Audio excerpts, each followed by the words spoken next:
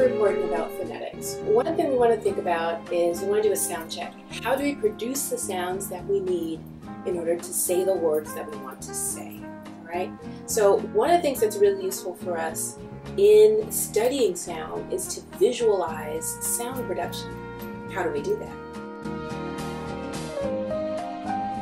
Well, one of the things we can do is start by drawing what's known as an articulatory diagram.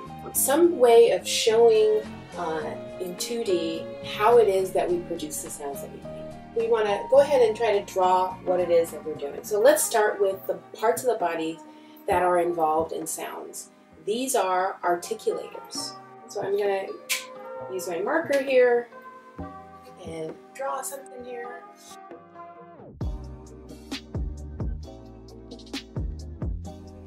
So another important step here with our articulatory diagram is to go ahead and try to label all of the human body parts that are important for the production of sound, which we also describe as articulation. All right?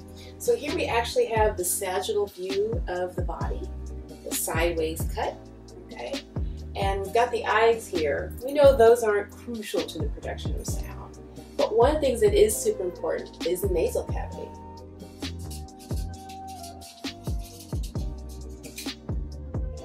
And here we have the nostrils. Okay, we've got the lips. We've also got the teeth.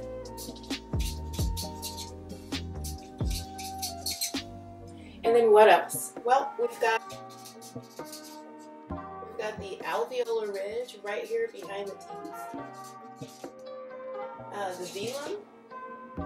The velum sort of blocks air from coming up into the nasal cavity, but lowers so that we can produce nasal sounds. And then we also have the throat region, and what's really super important for us are the right. And then, of course, we wouldn't have any air with which to produce sounds if we weren't taking air in down into our lungs. Super important. And if we kind of zoom out from the vocal folds, right, then we might have a view of what's going on in there. Is it open?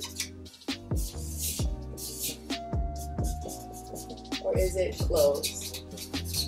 This is important because we're thinking about the passage of air through the throat area as it comes up from the lungs. And all of that makes a difference in the way that those sounds are articulated as they come out of the mouth and so forth, right? So if the passage is closed in the vocal folds, then it's kind of like this, okay? If it's open, it's kind of more like this. And if it's open, then that air can move through more freely with less friction, less connection to the muscles there. And so then we have what's known as a voiceless sound because of reduced friction. When that passageway is more closed, then we have what's known as a voiced sound because we have a lot of friction.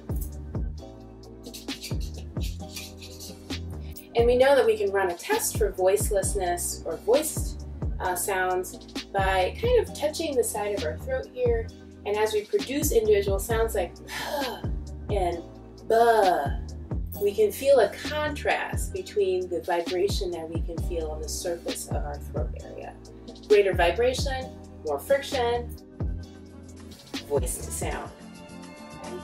So in this next segment, I'm going to show you how to tailor your articulatory diagram to showing the production of one unique sound or one unique phone.